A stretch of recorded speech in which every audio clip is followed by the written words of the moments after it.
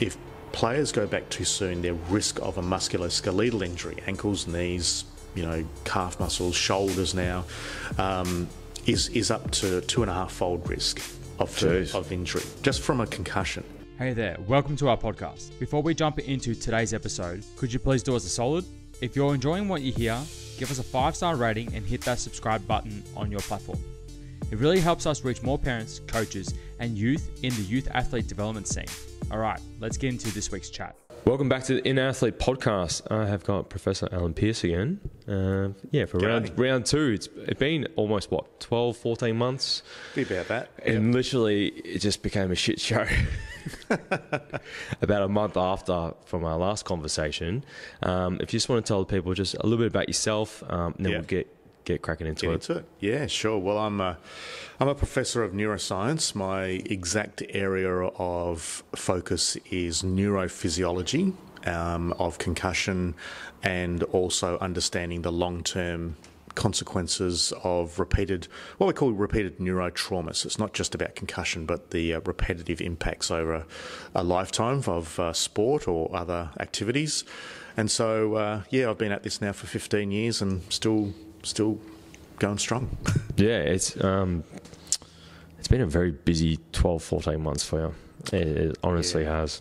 It's certainly ramped up in the last year to 2 years, it doesn't seem to be dissipating at all. It seems to just be getting more and more momentum now, which is kind of good in a way.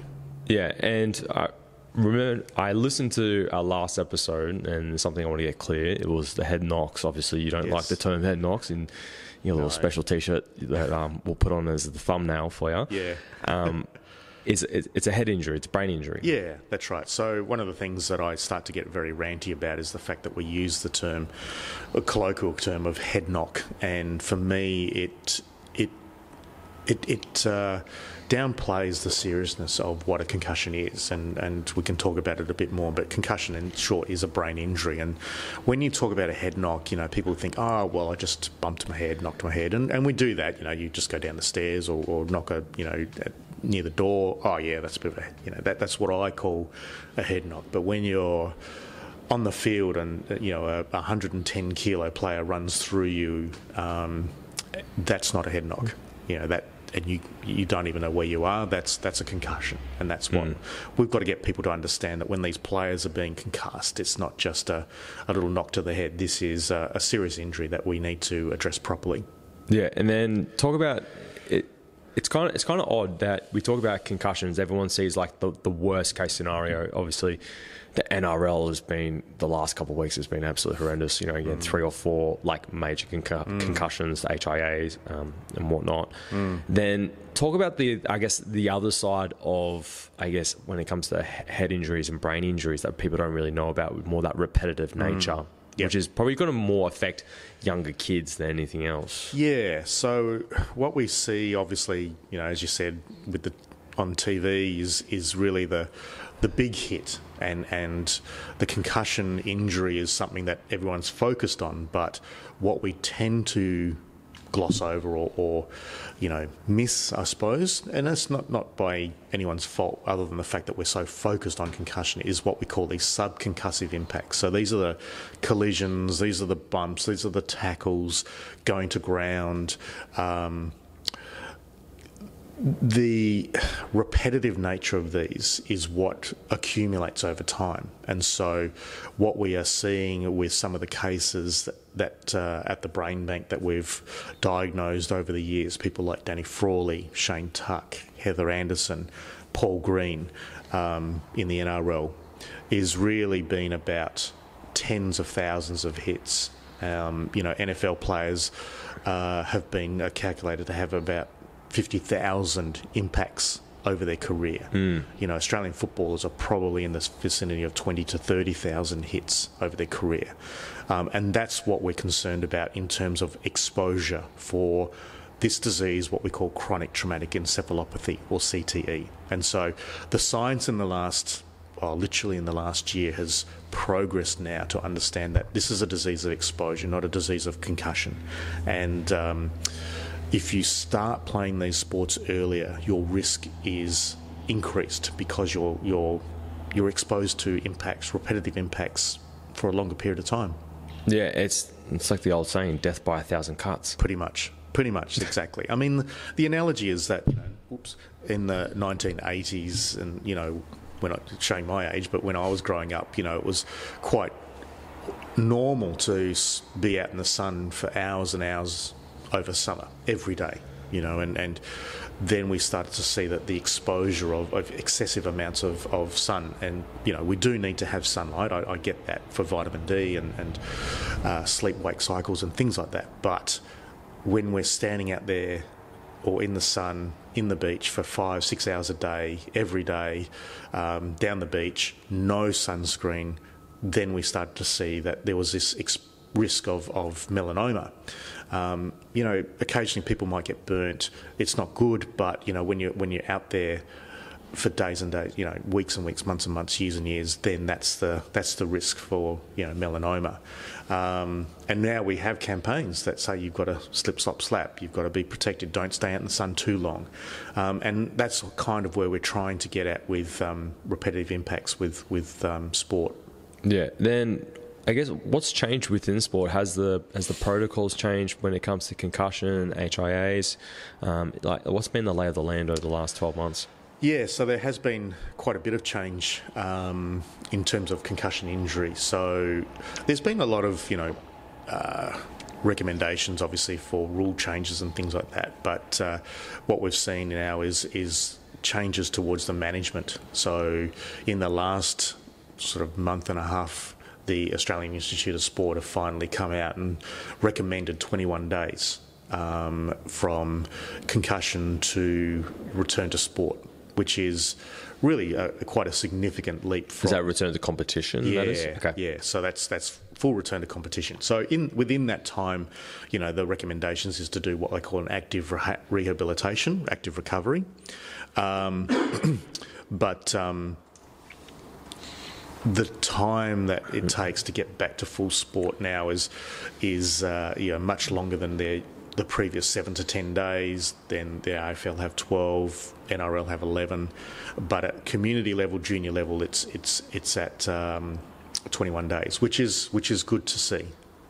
Yeah, I think that's probably the best thing we've seen. It's because we spoke about last time. It's like it's almost like double the time that it takes for the brain to recover from an impact that's relative to from a kid that's adult size. Yeah, that's right, and it's not taking into account that symptom resolution means that the brain has recovered. So what we'll find is that players, kids, adults will probably say that their symptoms have recovered by 3 or 4 days, if not earlier, but that doesn't mean that the brain hasn't recovered. And what we want people to do is to get a full recovery, so that there's no further risk or significant reductions in risk of injury. So we know that if players go back too soon, their risk of a musculoskeletal injury, ankles, knees, calf muscles, shoulders now, is up to 2.5-fold risk of injury just from a concussion. And the reason for that is that we understand that the processing of the brain is not optimal. So that's the difference between you going into a contest and, sort of either evading an opponent or going into a contest and coming out of that contest okay, or getting injured or not being able to evade an opponent, because at least the connection between the brain and the muscles is optimal rather than suboptimal. Yeah, like delayed or some sort of dysfunction. Inhibited, yep. Absolutely. Yeah, I think, that's definitely good for all parents to actually understand that side as well. Well, this is it. Yes, that's right. So it's one, it's about brain health, but two, it's about having, I guess, reduction of further injury. Yeah. And it's kind of funny because when I talk about concussion and the long-term effects and impairments to the brain, okay, we get that. But you say, well, you've got a risk of an ankle injury or whatever for 2.5 times after a concussion. They kind of look at you and go, what? Does that mean I might roll my ankle and means I can't play? So you actually get more engagement from that than the issue around brain health. Well, you add in Melbourne's weather on top of that as well. It's windy, wet. Yeah. maybe the oval surface is uneven as well. So you basically you got other factors that can influence that as well. That's right, absolutely. And if your brain's not working optimally and obviously sending impulses to muscles. Proprioception. Yep, absolutely. That's all part of it. So, you add that in with the environmental conditions and it's likely that your risk is higher. Oh, gosh. You're not painting a good picture for sport at the moment. Yeah, no, I get told I'm the prophet of doom, so... Well, I think you're more... What's the saying? Truth hurts? Yeah, that's it too, yes. It's an uncomfortable truth, yeah. The inconvenient truth. Inconvenient truth, that's the one, yes. Yeah. I wanted to talk about females and concussion because I found an article. I was from the NIH, which is the US government health body. Yep. And I'll just read this quote. So, sex differences in concussion evidence supporting sex-based differences in risk and outcomes of concussion is growing. Can you just shed a bit of light on that in terms of what's the difference? What's happening? Well, that's a good question because we don't really know. What we are seeing from the data is that female athletes, girls and women, are appearing to have a greater risk of concussion injury. Symptoms are reported as worse, and symptom recovery appears to be reported longer than men as well. So delayed. Delayed, yeah. And we're not really sure why that is the case at the moment. That's really a focus of the research. There are researchers looking at potential hormonal differences that may be exacerbating that, but we don't have very much data on that at the moment. So that's one area that we're trying to look at. But one of the areas that I guess I'm a little bit sceptical at the moment, because a lot of the research that's being reported to date has stemmed from self-reports. So if you're concussed, you need to do the sport concussion assessment tool.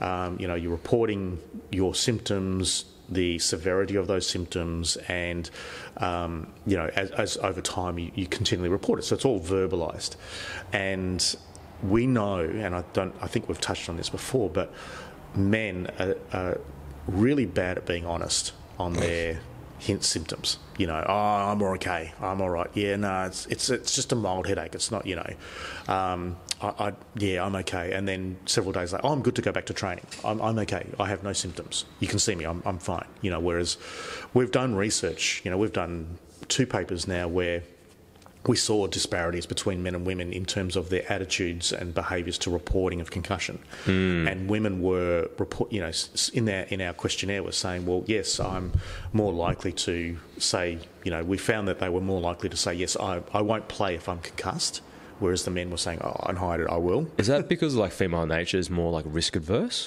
Possibly. We didn't sort of go into that part, but we certainly saw a difference. And we also saw women were saying, answering that they were more likely to complete rehab, whereas men were less likely to complete full rehab. If they're feeling all right, they're going to go back.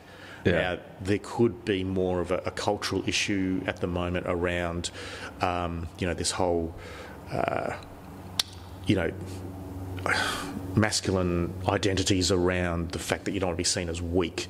You don't want to be letting down your teammates. It's a badge of honour. That's getting less and less. So when we did a follow-up study, the difference was closer. There was still a difference, but it wasn't as pronounced as what it was 6 or 7 years ago, which is good. But a colleague of mine we are doing some research together and trying to compare from a physiological perspective men and women after a concussion. She made the really good observation that with the professionalisation of women's sport now, we might start to see more women at the top level trying to get back sooner. So it's a watch this space. Okay. Yeah.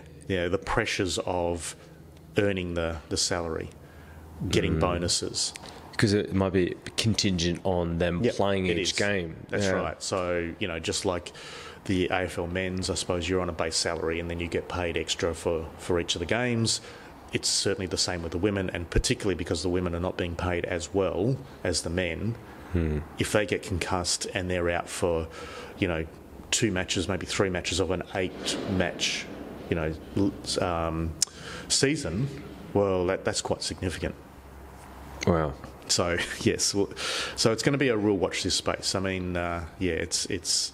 I think it might be starting to happen now already, and that's something that we're trying to. We want to educate everyone. It's not just a male versus female thing here. Yeah, I think it. I think, as you mentioned before, it's come from like a shift from like win at all costs to like, what's this win going to cost me now? Well, this is what we're seeing with Nathan Murphy.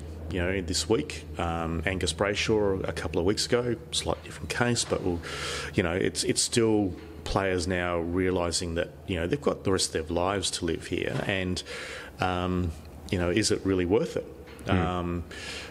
I think today I've just published an article in The Conversation about that, so I'll give you a link to that. So, are we starting to see players now balance up? The win at all costs attitude versus, well, I've got potentially 50 years of extra living to do here, and I want to make sure that I know what my kids' names are and who I am at 80 years of age, rather than at losing it all at 50. Because from what I'm seeing at the moment is, I think the average career in the NRL is about 3 years, roughly, right? Then I think what potentially may change that as well, that mentality, is making sure that the clubs themselves have pathways out of sport. Yeah. And I think that will start to change the shift, because I remember there was a NFL player for San Francisco. So when concussion, the thing with Bennett Omalu and all those reports came out, and then they thought this was going to be like the downfall of the NFL. And obviously, it kind of like, it's the most popular brand, most popular sport in the world at the moment. That's it. They get like 1 billion viewers for the Super Bowl. Yep. They there was a couple of players who were like, no, this is no longer worth the risk, I think. And they realised that, they collected their paycheck and they were like ready to transition out. And I think what a lot of clubs in Australia are going to have to start doing now is realise that it's not the AFL or professional sport is the destination. Yep. I think a lot of athletes are starting to figure that out now, when it's probably a little bit too late. Or it's better late than never, to actually try and find a path out, whether it's starting your own business or getting a partnership with someone, something like that, and actually transition out of the sport in a way that's on your own terms, not in this case with what was his name again, it was in the paper this week. Nathan, yeah. He had to retire. Yes. Because someone basically the AFL told him to. Yeah, and it's an interesting case for Nathan Murphy, because we forget that back in October last year, after the grand final where he subbed himself out, but after the the dust settled on that, he was actually cleared by the same medical panel to return to training. So let's go into that then. Is it getting to the point where it's a self-regulated industry now? Well, they've always been a self-regulating industry, but it's getting more. I think people are getting more aware that they are a self-regulating industry.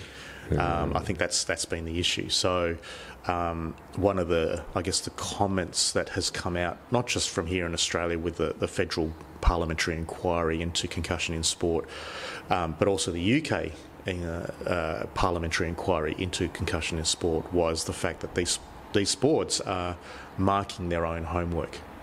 They are certainly accountable to nobody but themselves, because they're so well financially resourced.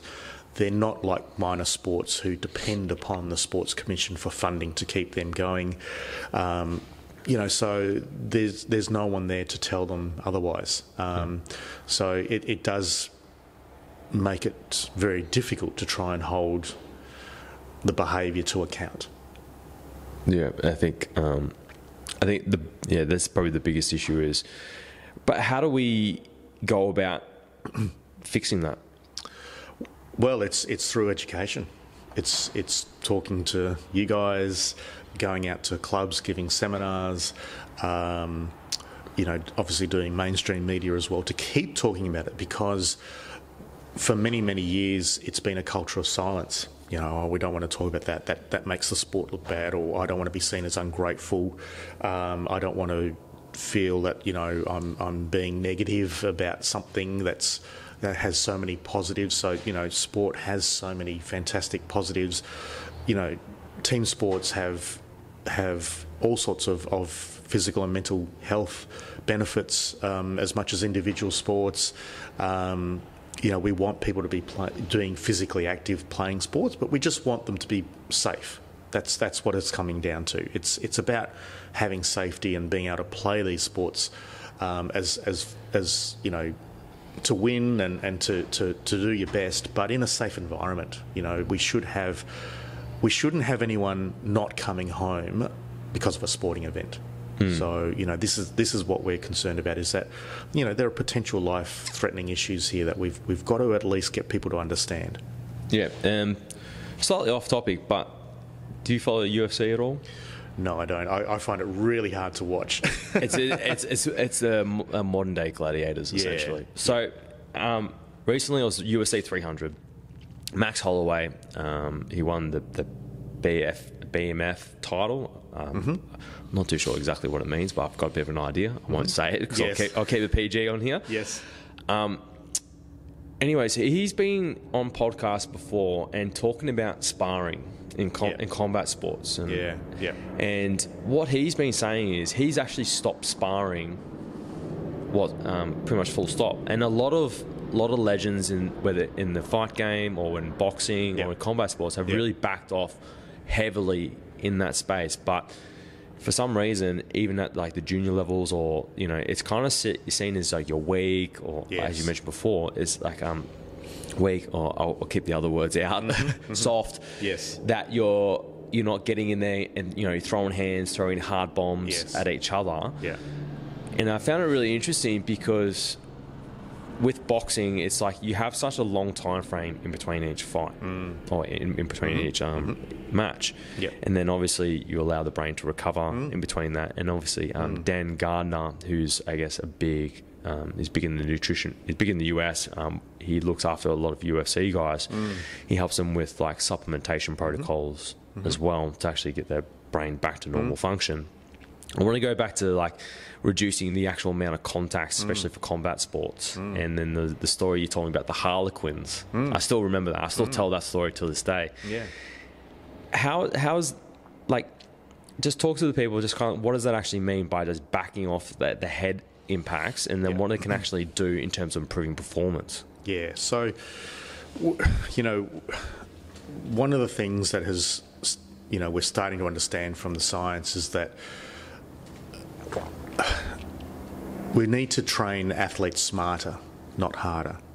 The old school of training the way that you trained isn't necessarily the best. And what I mean by that is, you know, coaches saying, well, back in the day I did this, this, and this. And we know now from, you know, that's not the best way to prepare athletes optimally. And the issue, you know, with the Harlequins, for example, was that they had instrumented mouth guards in their kit, and they were able to look at the number of impacts that were going to the brain. And, you know, at that time they were at the bottom of the table in their league, and, you know, they backed off. And one of the consequences of backing off hard physical training week after week was that they weren't going into matches fatigued.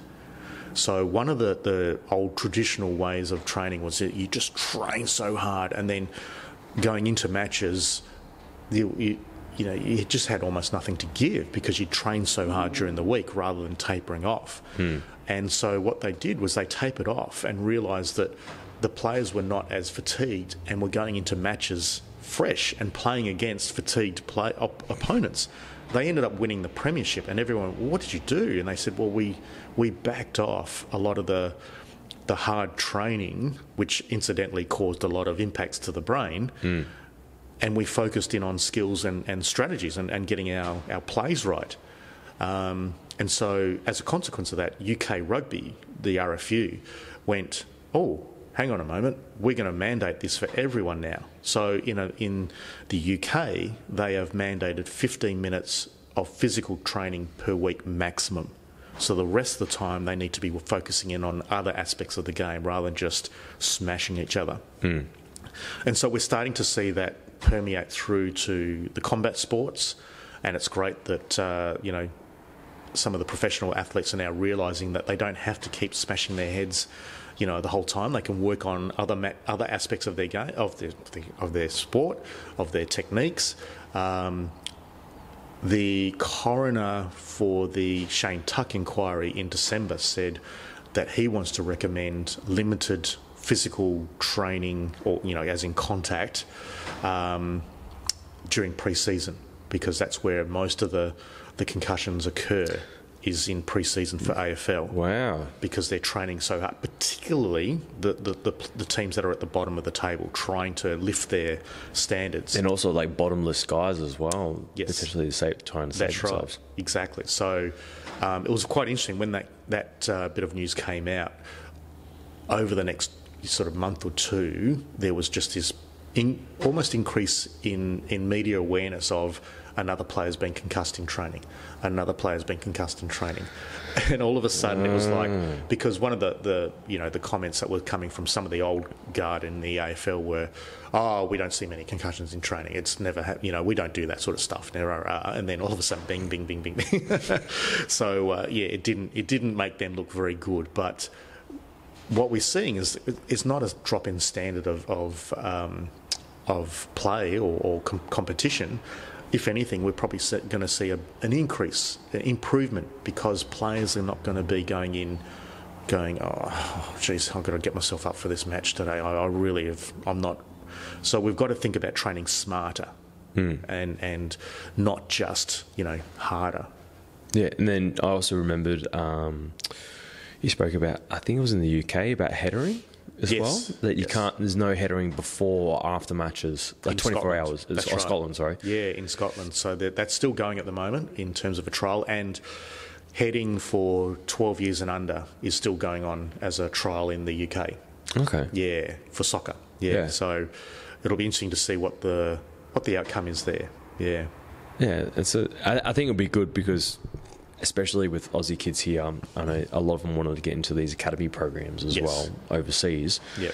I think if we can start I know coaching-wise, a lot of the international coaches will actually come over here and actually work on a lot of the, MPL programs that we have in Australia, and then they're going to try and bring up the next generation as well. So hopefully that has a bit of a flow-on effect in terms of how they actually start to operate Absolutely.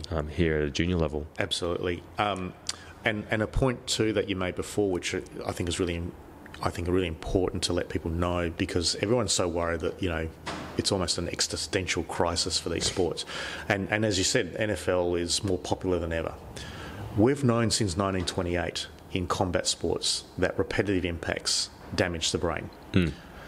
It has not affected these sports one bit in terms of people participating, spectators. Money. The money involved is bigger than ever. And I think one of the things that's come from that is that there has been, and it was kind of brought on by the Muhammad Ali issue, that they went, okay, yeah, we acknowledge that there's some issues now. But it's that acknowledgement that, okay, if you participate in these sports, there is this risk. If you are knocked out in a bout, you cannot participate for 30, 60, 90 days. The combat sports have kind of got that right. They can still improve, but they've got that, I guess, transparency about it. In boxing and UFC, it's a high likelihood it's going to happen. You literally bet on it. Yeah, it's the name of the game, which is why the the medical associations around the world want it banned, because it's a sport that the objective is to give an opponent a brain injury. Yeah, literally. Yes. I know. It's kind of flabbergasting, but I think as we get more awareness, especially from a lot of these high-profile athletes, and you also said in terms of like the terminology and the information getting out there, there's one thing to be the researcher, and then unfortunately it's like, oh, what do you know? You never played sport. You know, you might get that argument from time to time, or it's going to be damaging to the sport. But then, like we said, with UFC and all these fighters coming out, they're being called soft and weak, but they're champions. It's like Yes. the old argument of harder is better. Yeah. Is not necessarily the case anymore. No, exactly. And, it's, I suppose, as a SSC coach yourself, you're not just training everyone to fatigue. No, you're driving adaptation. Yeah, that's right. Absolutely. And so, 30 years ago, people would have gone, what are you doing? If they don't train to fatigue, you're not going to get the adaptation. But we know now that that's not the case. Yeah. Anyways, there's a lot of things that have changed within the S&C world, for sure. You have just listened to the Inner Athlete podcast. Be sure to subscribe to stay up to date with the release of weekly episodes. Be sure to follow us on Facebook and Instagram to get great tips on all things youth athlete development and youth mentoring.